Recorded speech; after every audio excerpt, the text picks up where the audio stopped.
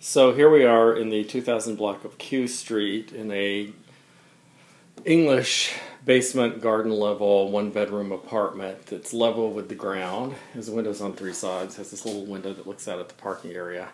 In the kitchen, it's a gas stove. It's a new sink. Microwave comes with it. There's actually a little space outside the kitchen that is behind a locked gate that you could make your own very light limited patio. This window goes out to it. You could put plants out there, you could park your bicycle out there, you could conceivably let a pet be out there. There's this back door that goes to that.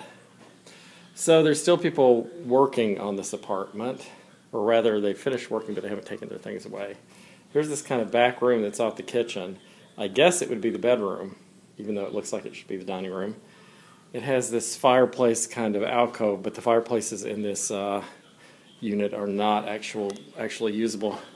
There's this kind of large closet that actually goes through. It's a closet that you can access from either room. I guess that means it's a Jack and Jill closet. Then there's the bathroom. The bathroom's just been repainted and has had new light fixtures and new other fixtures put in.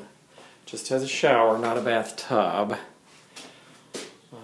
Some things in the apartment, like this little electric wall heater, are brand new. I'm sort of showing you this apartment backwards. Here's the other side of the double closet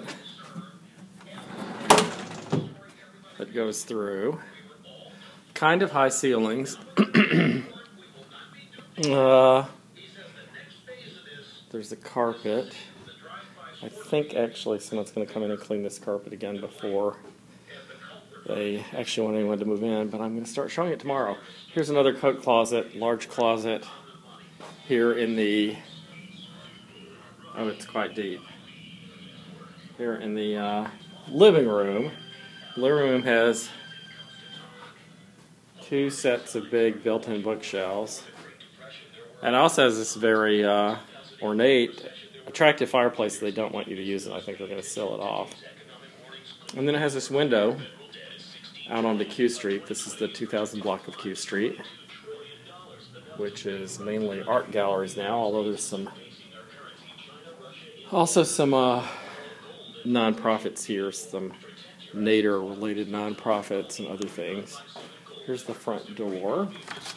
The front door leads to this little space, which you could also park your bike in or let your dog run out in.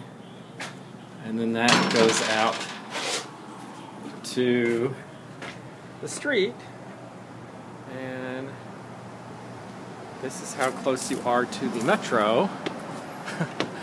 The metro is right there where the red light is. The DuPont Circle Metro, Kramer Books, all those things are right over in that block. So that is the unit, and it is pretty much available now. Here are the houses in the area. Nice luxurious $1.75 million houses.